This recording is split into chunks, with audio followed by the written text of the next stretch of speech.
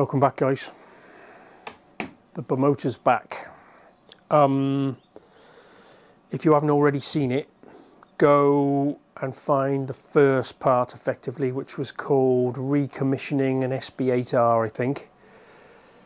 And this video will then make sense. So we left it, the bike went back to the customer, had really shitty cold start and small throttle openings. The fueling was dog shit, basically. It wasn't very good at all.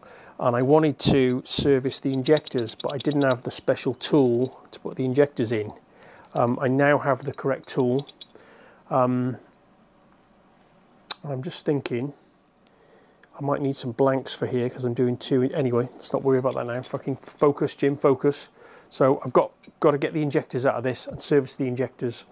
And if you remember from part one, there was also a slight question mark over the TPS having a little bit of a dead spot. So I want to address these two things, clean the injectors and address the, sorry, that was my phone, clean the injectors and address the dead spot in the TPS. Reassess what the fueling's like and what it's like to start, and then let's go from there. So I'm going to get it, I'm not going to film getting it apart. It's a fucking mission getting at the throttle bodies. All the fairings got to come off, the tank, the seat. It's just fucking ridiculous. But I'll get it all apart, get the injectors out. I'll bring you back in and we'll see what the injectors are actually like. I'm hoping it's just, you know, the injectors need servicing. They're not atomizing at all. Anyway, let's get to that. Get the injectors out, show you what's going on the as new machine, and we'll take it from there. Cool. Righty ho. So injectors are out. This adaptory block thing from as new will do 4 injectors at once, but it won't just do 1 or 2 injectors. You've got to blank the other holes off. And stupid trousers here didn't realise and didn't order the blanks, and they're not in stock. So I've got to come up with some sort of solution, I think. So I've got some aluminium. I could turn some plugs on the lathe and dick around. I might just try, just for quickness, I might 3D print some little plugs with some O-ring grooves.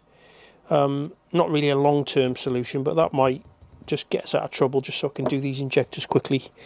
Right, let's go do that and then put these injectors in the machine. Okay guys, welcome back. So, different camera, different lighting. Sorry, the shots are a bit different, aren't they? But live with it. I'm just experimenting with a new camera, which I might talk about at some point in this video, possibly. Yeah, so where was I? Because it's like a week ago, believe it or not. I was going to 3D print some plugs, wasn't I? And I sat down at my computer in my office and opened Fusion 360. I thought, why am I even bothering? They're not going to last. Just make some aluminium ones, Jim. And then I thought, oh, I really can't be asked to bloody stand at the lathe for an hour dicking around because my machining skills are fairly average. Let's put it like that. Anyway, so I had a bit of a scout around online, and I found, get that in shot, I found some of the original ones, the proper ones, and they were £15 each. So it's not really wasn't really worth fighting.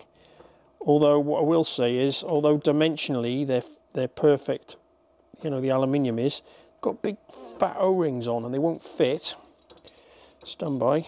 They won't fit in the holes. The O-rings are just way too chunky, so I don't know what's going on there. But I'll find some other O-rings. I'll get the injectors in the center too, probably blank on each end, and yeah, let's test them, see what they're like.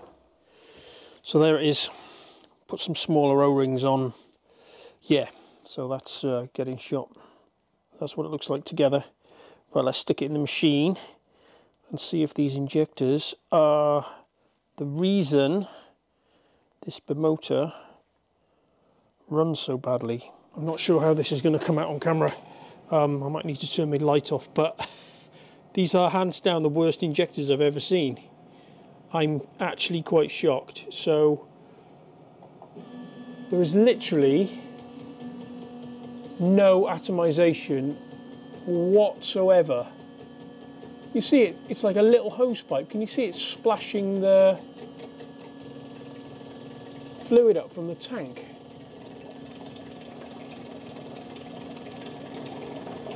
Oh my days. Basically, yeah, let's clean them and let's go again. But that is almost certainly why it really doesn't want to run properly until it gets hot, low down. The worst I've ever seen. Okay guys, so I've cleaned and cleaned and cleaned these injectors, and I'm sure how well this is going to come out. I think I might have made a tiny improvement, but not really. In fact, I haven't made any improvement. There's literally no atomization at all. So I've just been on the phone to Asnew. That's the company, for those of you that don't know, the company that make this machine. Very, very knowledgeable. And these are Weber IW724s, I think. They're used in Ducatis, some Laverdas, I think, maybe some Motor Guzzies, not Laverdas, Motor Guzzies. Just trying to get some information about how should these injectors atomize. There's got to be more atomization than that. Actually, this is really low light in here because I've turned the lights off, but they're not particularly well balanced either. What was I saying then? So I spoke to Asnew trying to get some information about how these should atomize, and I'll report back because they didn't know, and they're going to go away and see if they've got some sort of specification for them. The issue we've got is they're discontinued, they're not available. So, and they've stopped manufacturing them apparently. So whether I can get some sort of other replacement. It's weird because this injector, sorry, I'm going down a rabbit hole here, but the way it's injecting its fuel, what am I trying to say? The way it fits into the throttle body, it literally would be spraying against the manifold wall. It can't be right like that. They're single hole injectors, so I'm not expecting, you know, a massive atomization pattern, but I'm expecting some. Yeah, weird. Stand by and I'll get more information. I'll report back. Right, I'm back. It's been, I'm trying to remember where I was up to and what I've actually already said. It's 2 weeks later since that last bit you just filmed. I was trying to get information about these injector. They're Weber, I think we already established this, they're IW724s, and information is pretty sparse. I was trying to find out what the atomization should be like. I spoke to Asnew, and as great as Asnew are, they have no information. They've been out of production, these injectors, for like 15 years, a long time. Nobody seems to know anything about them. The only solid information I could find was the flow rate, 285 cc's. So that's all I know about them. And as I've previously said, they've been through the cleaning process multiple times and it hasn't improved the atomization at all. So in sort of slight desperation, there were another couple of injectors on eBay, so I bought 2 more. Now then, before I talk any more about this, let me just clarify why I think there's a problem. So these injectors are what you would call single hole injectors. So there's one orifice for the fuel to come out of. Is that coming out on camera? Not sure. Basically there's one single hole for the fuel to spray out of. There are loads of different designs of injectors. You can have 2 holes, 4 holes, some even 6 holes, you know, for different spray patterns. The issue I have is, and I'll show you on the bike in a minute, but the angle that these injectors fit into the throttle body, and I've said this previously, I know I have, the fuel is literally getting sprayed onto the inside of the inlet manifold. And with a cold engine, all that's going to happen, and this is why it's so hard to start from cold, is you're just wetting the inside of the fucking hell, can't speak. You're just wetting the inside of the inlet manifold, and hardly any of the fuel is making it into the combustion chamber atomized. which is why cold starts are such an issue. So let me play you. I've got a little YouTube short, like I think I may have just said. I've got a YouTube short that I made servicing some injectors out of a GSF 1250, which were single hole injectors, and there's a before and after. And the before, a couple of the injectors had these tiny little jets of fuel, and you'll see how the atomization was improved after the servicing process. Let me play you that now, so you've got a sort of idea of why I've got issue with these as they are, and then we'll come back and talk some more.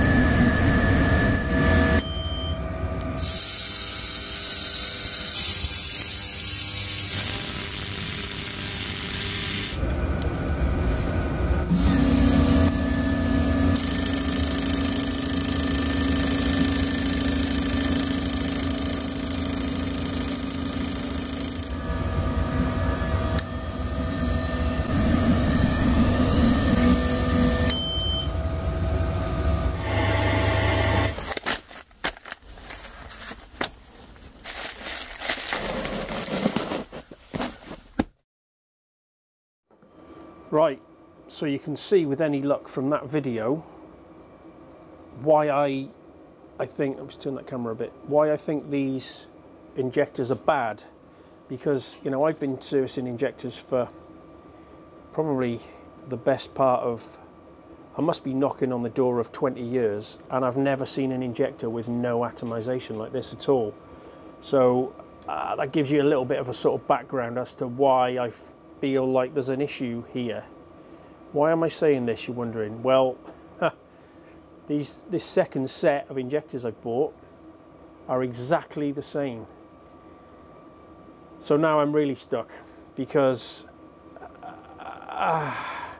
they can't possibly be this shit from new. And these injectors have been already serviced. I won't give the company name just because I don't want to, you know, I'm not bitching and moaning. This company was selling the injectors on eBay as spray pattern good. No, it's not a good spray pattern, is it? Even if I've tried messaging this company and they've not got back to me, because they might have more experience with these injectors, and I'd just love to know if they are actually this shit, even when they're new. These are the new injectors, the ones from eBay. Let me just show you the atomization. In fact, I might need to turn my light off. Hang on, stand by. I'm not even sure if that helps, does it? Let's give it a go.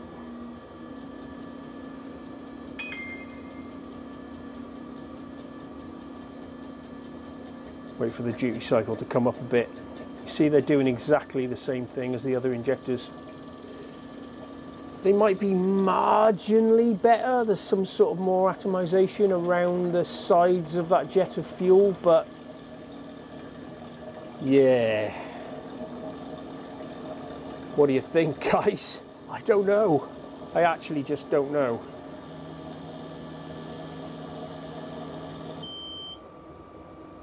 What I will say is, can we tip that camera down a bit? No, wrong way. God, I'm such an awesome cameraman. What I will say is, if we go to let's find the right setting. So 100% duty is what we need.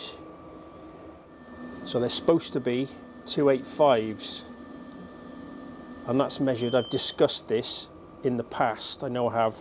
There's even a video somewhere. If I can remember when I'm editing, I'll put a link in the thingy bob that pops out here. It's how injectors are sized, but basically, for those of you that don't know, at 3 bar for 60 seconds, 100% duty. So you're feeding the injector with 3 bar of fuel pressure.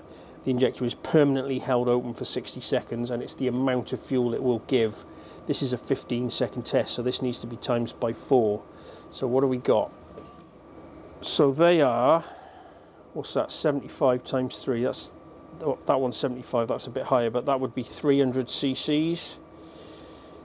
Slightly over spec, but they're certainly not under injecting. And what I will say about these eBay injectors, because that's what we're testing now, these are the old ones in my hand, they're slightly better balanced than the others. I can't remember, I'd need to look back at the video footage, what the others were producing. What I might do is leave the pressure setting, because tiny differences in pressure will affect this reading. So I might test the old injectors back to back with these and just see what they're flowing, if that makes sense. But yeah, so I'm stuck really, guys.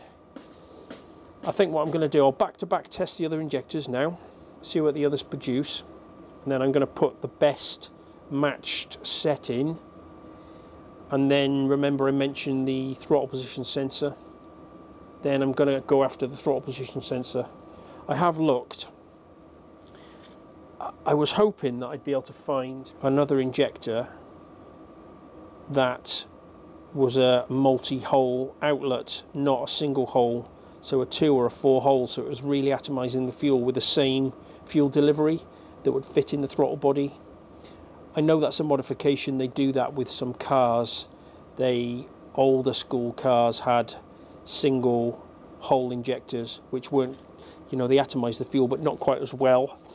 And there was people would modify them with more modern multi-hole outlet injectors, and it would improve performance, fuel economy, etc., etc. And I was hoping that I could find something. There are some Subaru injectors that look very, very similar, and I don't know whether I want to open a massive rabbit hole. I might need to, because bloody hell, I'm waffling, sorry. When you research these SB8Rs online, they were renowned for absolute dog shit fueling from new. They were terrible. They wouldn't start, they'd backfire, it's always been an issue with them, as far as I can tell. And this might be the culprit, that why everybody struggled for so many years with them. But I think this one is particularly bad. Anyway, I'm waffling. I'm going to put the other injectors in, or I'm going to put these injectors in, because the eBay ones are in the machine at the moment. I'm going to put these in. Let's test these back to back. Now, the way these are atomizing is fresh in my mind, and let's just see where we are. Okie doke. Right, so let's swap these over. Fucking hell, that's tight. Too tight! You land a fucking jumbo jet in there.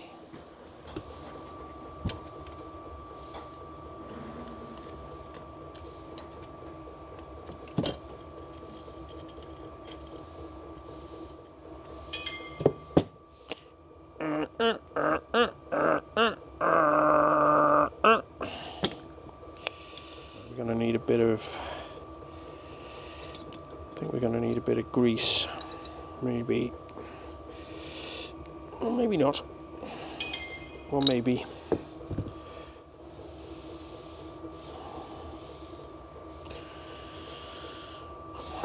Lube it up.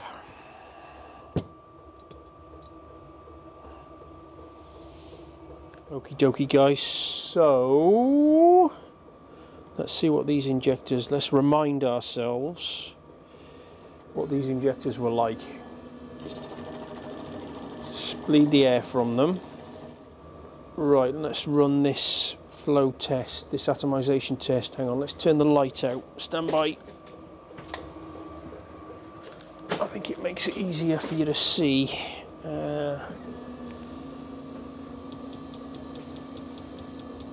Yeah, I think that's probably the same. Oh. No, I think there's less. There is. Oh, it's marginal, isn't it? There's slightly less atomization with those, but you're splitting hairs, I think. Marginally better. Right, let's test the. Let's stop that.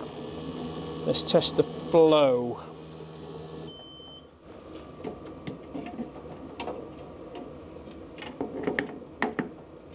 I haven't touched the pressure gauge, so we're doing a like for like. So we need 100% duty on here.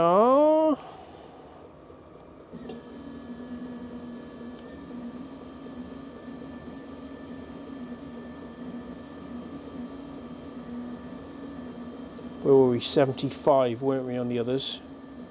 75 and 77, was it? Something like that.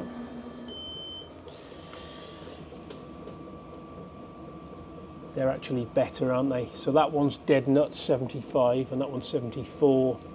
So there's nothing between them in terms of fuel delivery. That one's actually, need to look back at the video footage. I think they were slightly more out of balance before, weren't they? I don't know how that's even possible, just having them sitting around. Very peculiar. So, what next? I think maybe the eBay injectors are atomizing ever so slightly better. I'll put the eBay injectors in, and then let's be 100% certain there are no vacuum leaks. Let's balance the throttle bodies and let's have a look at the TPS. I think that's where we're going next. Thought I'd just show you guys. So this is, you can see where the injectors go into the throttle body, so it fits in this casting here. And then if we, sure how well this is going to come out on camera, but in fact, stand by, I think I've got a torch in my pocket. I have got a torch in my pocket. So the injector goes in the throttle body here, and if you sort of, I don't know, I can stick my finger in the hole, maybe no I can't, but fucking hell, great camera work, Jim, well done. Basically the injector is going to spray on the back side of this, back side of the cylinder head. It's not even pointing vaguely at the valves. It's a really shit design, fair play. I think this is the, what am I trying to say? You know, all the issues with fueling that these SB8Rs have suffered with, because this is a, in case you don't already know, this is a TL1000S engine, and the fueling on the original, no it's not, it's a TL1000R engine, I apologise. The original fueling, you know, the Suzuki fueling, I think they were, it was Cayenne, was it? Or was it was Cayenne fuel injection, I think, on the TL1000R. Somebody correct me in the comments if I'm wrong. But that, it fueled lovely, that engine. But these are awful. And it's got these large throttle, I'm not going into it, but it's a shit design, is what I'm saying. Yeah. Anyway, let's get it back together. Check for vacuum leaks, and then we're going to investigate this TPS next. Cool. Okay, so I've got the injectors back in and I've got everything connected up, and it just occurred to me, and I don't think this is the issue, but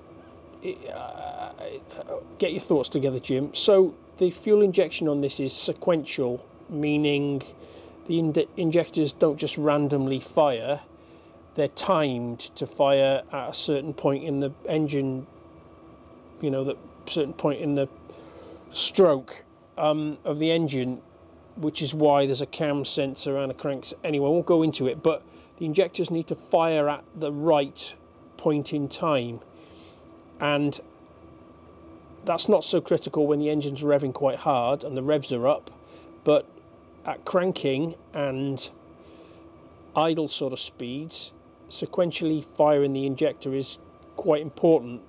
If you fire it at the wrong time, the inlet valve's shut, then it's just going to exacerbate the, you know, the wetting of the manifold wall. And I can't find, I'm going to need to go in the warm and sit at my office desk and try and do a bit more research, but I can't find a wiring diagram for it to know whether the wires are the right way around. Obviously it's got this power commander fitted. I need to research that a little bit more.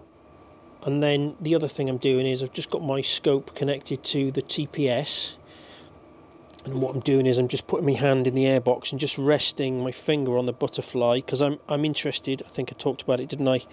I'm interested in there was a dead spot, if you remember from when we first had this bike in, when you were cracking the throttle, the first sort of couple of degrees of movement of the throttle wasn't being picked up by the power commander, but literally the lightest touch on the butterfly with my finger and it's been recorded by the TPS. So I'm not worried about that TPS. I thought that might be an issue. I just need to do a bit of research about those injector colour wires, because it'd be very easy. The connectors for the injectors are next to one another. It'd be very easy to connect them up the wrong way round, which would, I'm pretty certain, have an effect on the fueling. Right, let's get the tank on and see how it runs. Right, okay. Contact. Oh, no fuel. Oh, hang on. Kill switch isn't on. Fuel pump. Full choke. Cross your fingers. Whoa! Well, whether you can hear me, it's so bloody loud. That started remarkably well. Okay, I wasn't expecting that.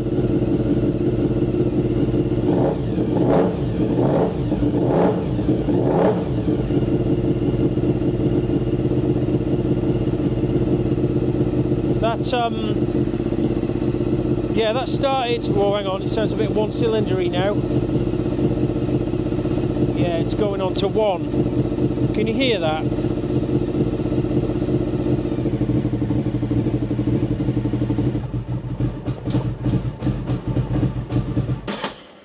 Yeah, it started on 2, but it's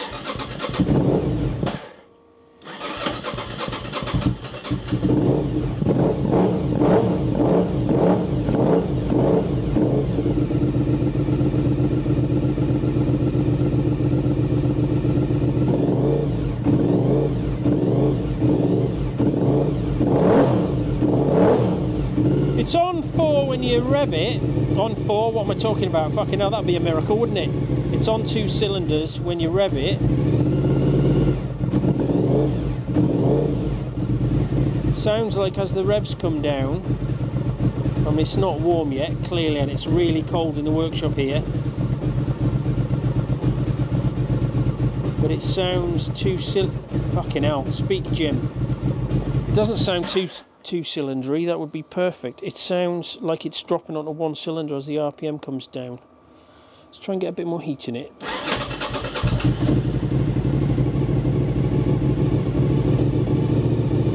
I just wound the idle mixture. The idle mixture, I just wound up the idle screw a little tiny bit.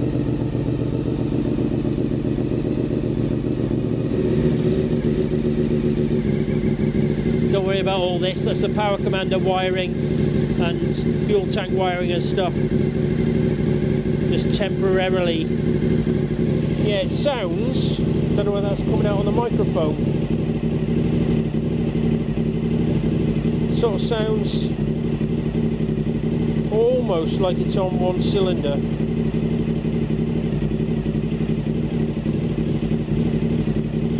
See, this is the problem. It's going to be super lean when it's starting. With that, you know, with that issue with the injector spraying on the manifold wall badly. I think what I'm going to do is, it's late Friday, let me turn this off.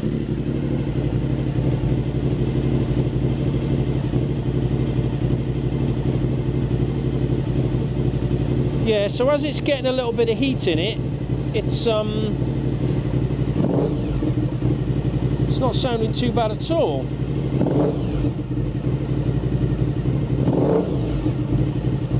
So I think what we're going to do is, it's late Friday night now. I should have finished work about 2 hours ago, but I really wanted to have some news for the owner of this bike. What am I going to do? I need a plan. So the plan is going to be, I know the TPS now is okay. I know the injectors, if they're right, then that's likely the cause of all the bad fueling these bikes suffer from. Just the throttle body design is just terrible, and the way the injector isn't atomizing fuel.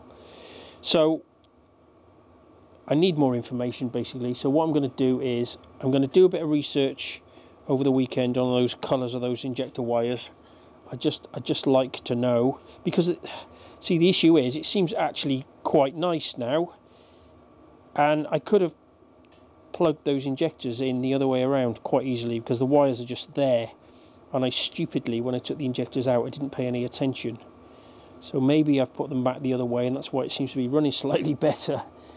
I think what I'm going to do that research, find the colour of those wires, sorry I'm waffling, and then on Monday morning I'm going to back probe the injectors. I'll be interested in pulse width, size when it's cold, the amount of fuel it's getting, and I'll put my AFR meter in. There's a bung in one of the I think the pipe for the rear cylinder.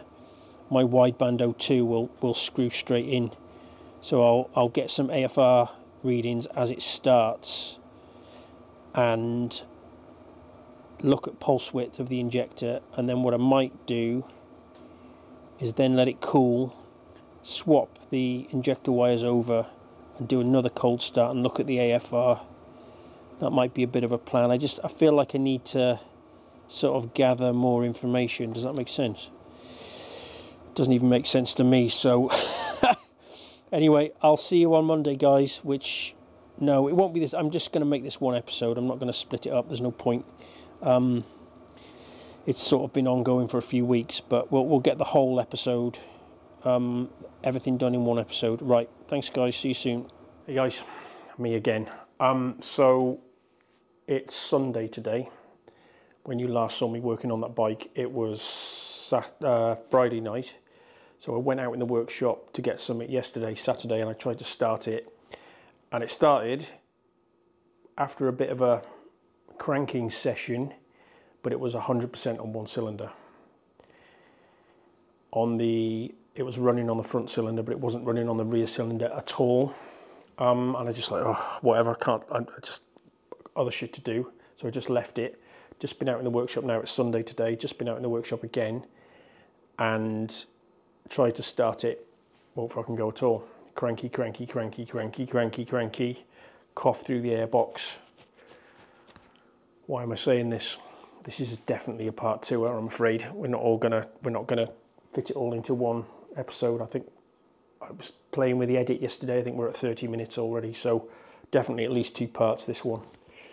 I'm going to, tomorrow morning, which is Monday, I'm going to go in the workshop, hook my Pico scope up. I'm going to look at fuel injection pulse width, cam and crank signal, and I'm going to look to see, you can do some clever stuff with the Pico scope, so you can put like 720 degrees of crank rotation in and line your TDC up so you can see exactly where in which stroke the injectors are firing.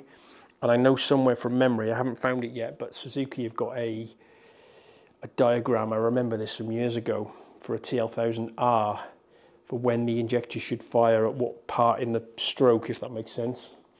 So we can get that information and compare it to what Suzuki say it should be, because I'm wondering about these injectors being connected the wrong way around initially. I'm also interested in, fucking hell, waffling, I'm also interested in the pulse width of the injector, because I've learnt this quite recently about how much fuel is required for a cold start.